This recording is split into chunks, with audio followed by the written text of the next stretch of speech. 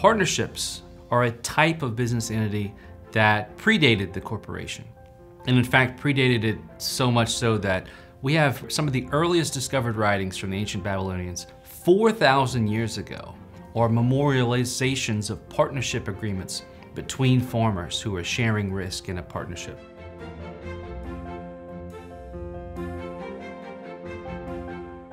So I want to read you one partnership agreement from 568 BC.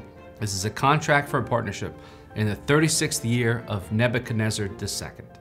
So this is two investors investing money into a joint partnership and making sure that they memorialize the obligations and the investments of these two partners. 2 manas of money belonging to Nabu-Iddin, son of Shula, and 1/2 mana 7 shekels of money belonging to Bel-Shanu, son of Sen-Amuk, they have put into a co-partnership with one another.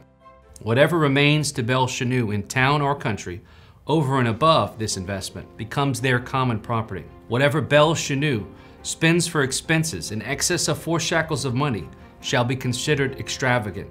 This contract witnessed, and then the names of the 3 men and a scribe are written.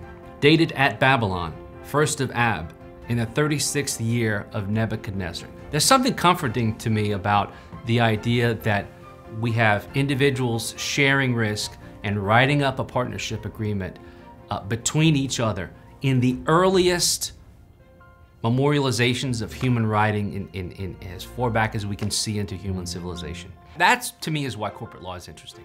Corporate law stretches back to the earliest recorded time of human civilization as human beings come together, share risk, and try to develop an investment that they can use to provide for their families. To me, that's what makes corporate law cool.